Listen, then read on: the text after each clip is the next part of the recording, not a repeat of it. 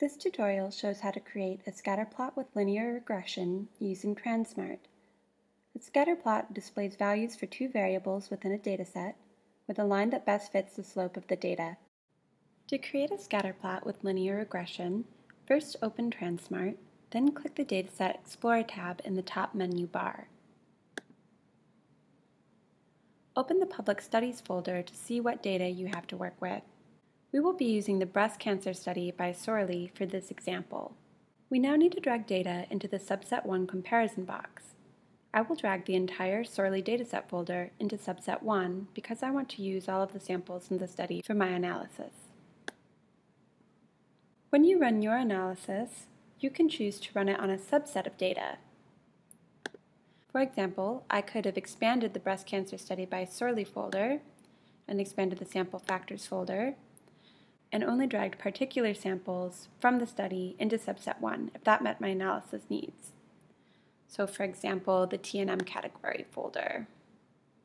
But for now, let's go back to dragging the entire Sorley dataset folder into subset 1. In a scatter plot with linear regression, only information in subset 1 will be considered for the analysis. Placing information into subset 2 will prevent your analysis from running. Once you have dragged your data into subset 1, click the Advanced Workflow tab. Click the Analysis button and select Scatter Plot with Linear Regression from the drop-down. The variable selection page appears.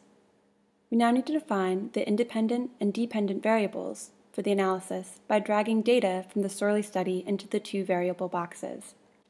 I will choose to compare the agent diagnosis data as my independent variable and the survival time in months data as my dependent variable. To find these variables, go back to the Expanded Breast Cancer Study by Sorley folder and make sure the Sample Factors folder is expanded. At the bottom, click and drag the age diagnosis data into the independent variable box. Go back to the Sample Factors folder and expand the Endpoints folder. Drag the survival time in months data into the dependent variable box. You can choose different variables for your analysis.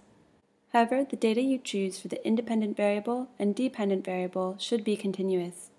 You can see whether data in the study tree is continuous by looking at the symbol listed to its left. Continuous data in tranSMART is shown with a 1, 2, 3 symbol.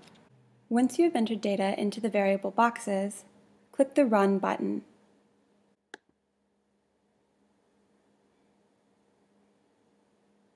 Scroll down to view your analysis. Survival time appears on the y-axis of the scatter plot, and age of diagnosis appears on the x-axis. The linear regression result table provides important calculations, such as p-value, y-intercept, and slope. You can download the raw R data by clicking this link at the bottom of the page. To save your analysis, click the Save to PDF button. This concludes the tutorial.